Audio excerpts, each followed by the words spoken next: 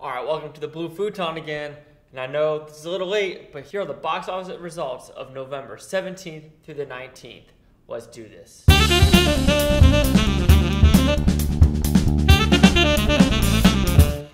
Now, since it's a recap, and I said this was probably going to be a really bad prediction, recap was Justice League at 115.7, Thor at 123.3, Wonder at 18.2, Murder on the Orient Express at 14.7, Daddy's Home at 14.5. Well, I got quite a bit wrong, and know who else got a lot of it wrong? The professionals!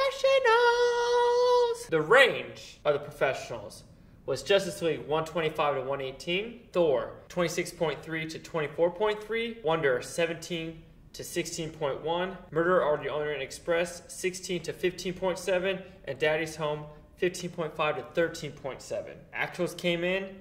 Justice League did way lower with like 93 million. Wonder went way higher, 27, even better. All you've been waiting for. What were my prediction miscaps? Because they were miscaps with Justice League and Wonder. And what were the professionals? One in the professionals was off by 47 million. 47 million. And that's because Justice League, because I think they predicted like 130. Nah, bro. Wasn't gonna happen. Didn't beat Thor, like I told you. No. Then another professional had 43.4 million.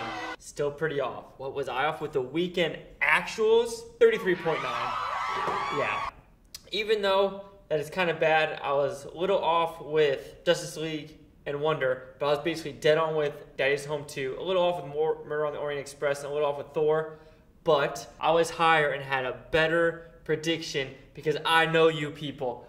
I don't know how many of these I'm going to have to do to kind of prove a point, which hopefully it'll get out soon because my point is proven with 2 out of 2.